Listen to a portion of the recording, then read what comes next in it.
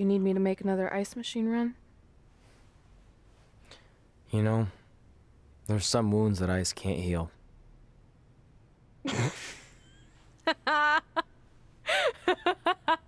What? You have to admit, that was a pretty cheesy line. You know, you have a really strange way of apologizing. I'm sorry. It's just, we've been working through this all night, and I think I'm starting to lose it. Look, you know how I truly feel. You also know me better than anyone else. I made a stupid decision to protect you when we were kids, and it just kept escalating from there. I wanted to tell you so many times, but it got harder and harder, especially when you started leaving the tickets. I couldn't bring myself to take that away from you. It would be like you finding out that America's Next Top Hand model was fixed. Wait, is it? Did you hear something? No, I was just using that as an example. Okay, because I don't think I could handle that right now. I think I always knew deep down that it was all too good to be true, that I'd never meet them, but I guess a part of me wanted to believe that maybe something bigger would come out of all of this, that it wasn't just about action figures or championships or entertaining millions of people, that it would help me find a part of myself that was missing. But maybe something bigger did come out of all this. This wasn't about finding two people who would fill a hole in your life. It was about millions of people finding you to fill holes in their lives.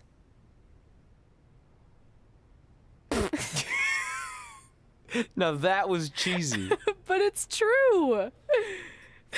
Maybe. I have something for you.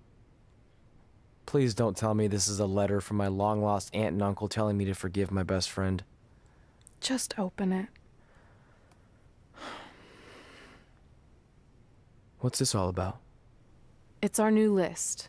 On one of my ice machine runs, or maybe it was one of the times you locked me out of the room, I can't remember, but I made some phone calls to management, and it's unprecedented, but they've agreed to let us get revenge on Brooklyn and Samoa Joe at tomorrow night's WrestleMania, assuming you're on board.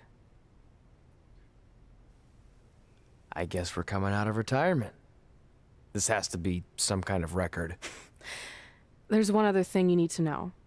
Brooklyn and Samoa Joe agreed to the match, but only if we put our Hall of Fame spots on the line. You really want to do this? If we don't fight back after what they did, then we don't deserve those spots. Package deal. I'm in.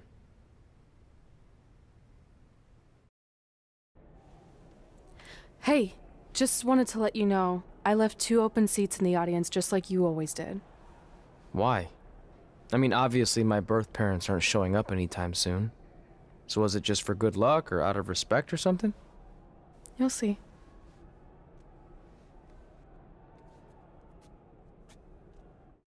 It doesn't matter how tonight turns out, because either way, I'm proud of how far you and Red have come.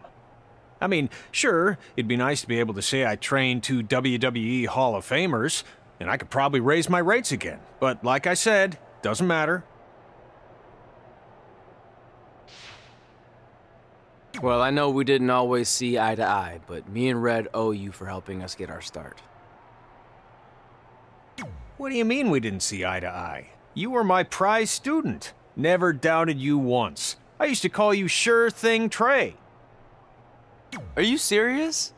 You thought I'd be a manager at best, and you definitely didn't think I'd make it to WWE, let alone become a Hall of Famer. I think you said something about pooping golden nuggets? I don't recall that.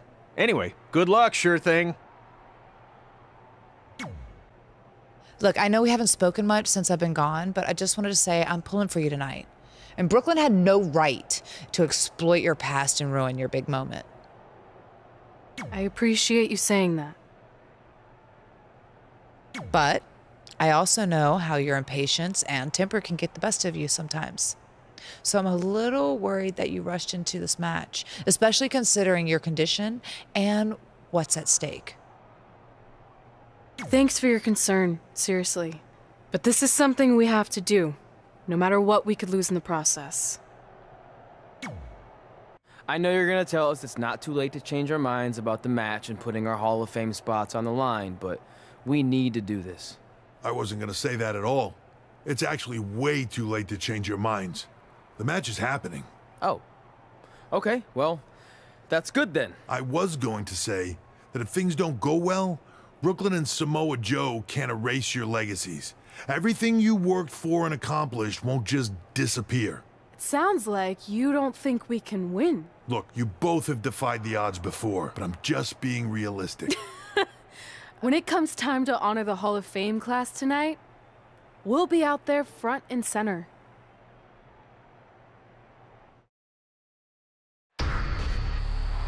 It's time for the greatest spectacle in sports entertainment.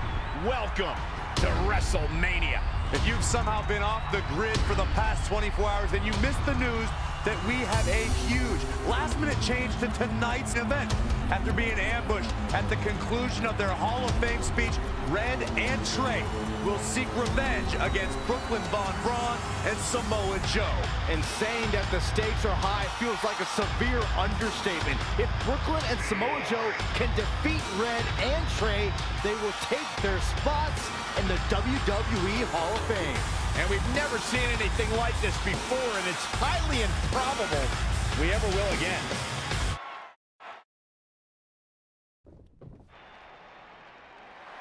With respect to every competitor who enters the ring tonight and every championship that's contested, it's now time for the most important match of the evening. Red and Trey are here to take on Brooklyn Von Braun and Samoa Joe with their Hall of Fame spots on the line. It's truly impressive Red and Trey overcame both physical and emotional trauma to be here tonight.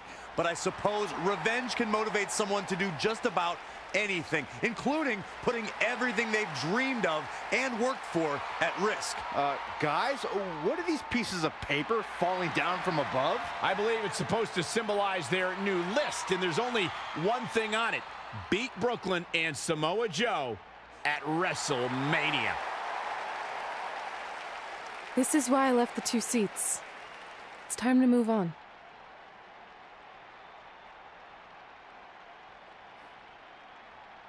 I'm glad you're here. I think that might have been Trey's adopted parents sitting at ringside. I think you're right, Myron.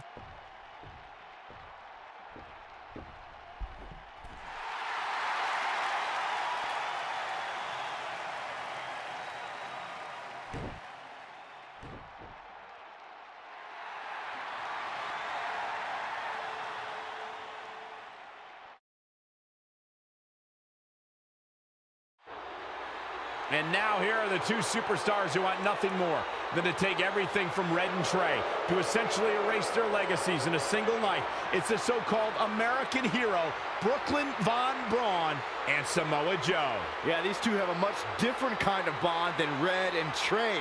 It's an affiliation based on shared hatred for their opponents tonight, dating back years in both cases.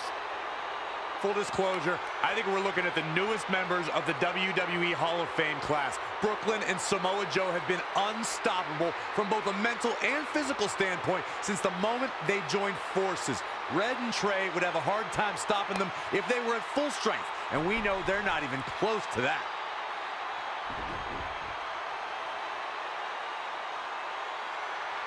And there you see Red and Brooklyn facing off. There is so much history between these two. We're talking decades of hostility. I don't know if it'll ever end, but we'll get at least some kind of resolution after tonight's contest is over.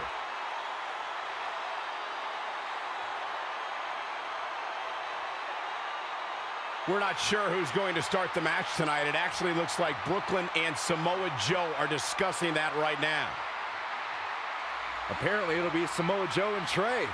Brooklyn's going to make Red wait to get her hands on her. Yet another calculated move from the American hero. This is it. Here we go. WrestleMania is often called the showcase of the immortals. But Red and Trey aren't here to showcase their immortality. They're here to try to save it by retaining their spots in the WWE Hall of Fame. The fact that Red and Trey are even fighting alongside each other after Brooklyn Von Braun destroyed their original career-defining list and nearly did the same thing to their friendship just proves their bond is unbreakable.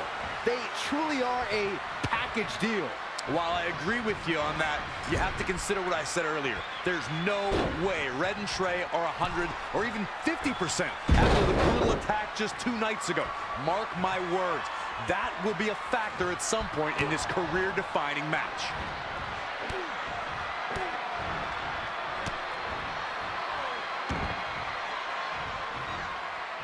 After this match, the championship will finally have a home. It will have a new champion. Boom, what impact! Samoa Joe looking a little startled right now. Uh-oh, and now looking to get it locked in. No, he lets him out. Yeah, I think he knew he wasn't going to get the submission there. Knee drop. That was nasty. So precise. Look out here. He's got something cooking. Oh, look out. And no luck against Joe there. Oh, European uppercut. Gets the tag.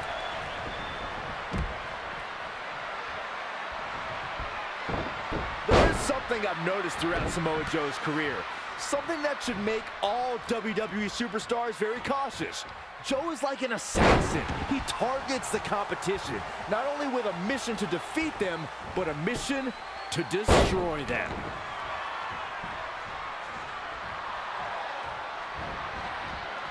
Yet another counter. It's like they're both somehow one step ahead of each other.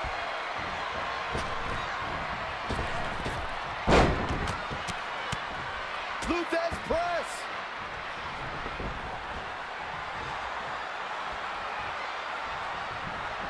Tough spot for her here, guys. It's like she doesn't even know where she is.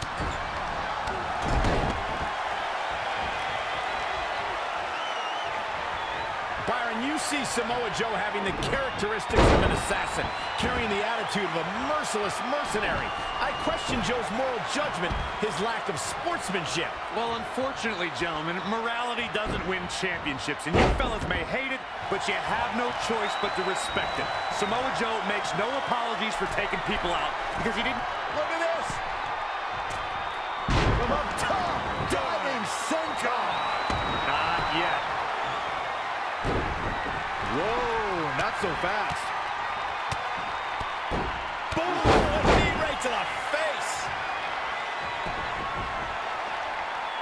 Oh, no, this isn't going to end well.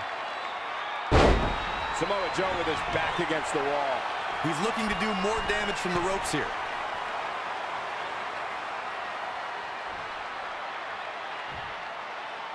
These two Incoming. and no look against Joe there. Not again. One of these competitors is eventually going to have to gain the upper hand. Down with a power bomb.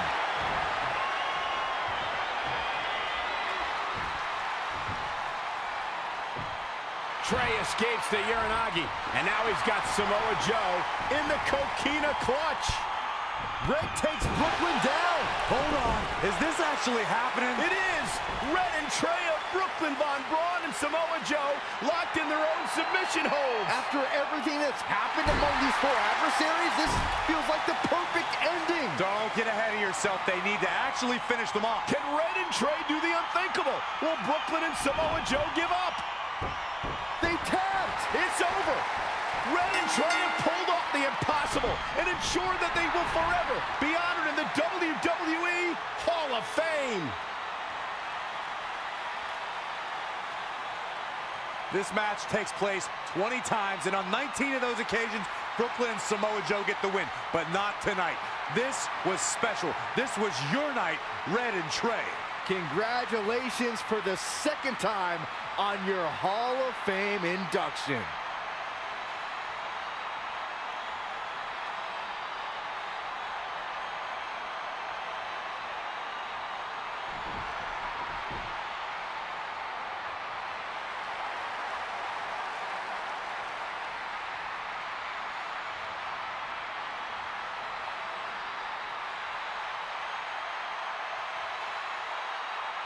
This might have been our first time seeing one of your matches in person, but we were always watching on TV. We're proud of you, son. Can I still call you that? Yeah. We have a lot of catching up to do. I'm sorry about that. We all are. It's okay. We had something for you. But some maintenance guy from the arena was selling it online. It wasn't cheap. Luckily, we've gotten good at puzzles in our old age. Oh my gosh! I thought I lost you, but you're back. There's one thing left on there we need to finish crossing off. It appears that the list has somehow been salvaged. Red and Trey can now pick up where they left off 2 nights ago. Tonight, we witnessed the unexpected, an unexpected victory, an unexpected reconciliation, and finally the unexpected return of what some might think is just an old scrap of paper. But it was more than that to Red and Trey. It's what led them to this very moment that to them was expected all along. They may not have known how they'd end up here, but they knew when they created that list that this was their destiny. Well said, Michael. Soak every bit of this in. Red and Trey, you deserve it.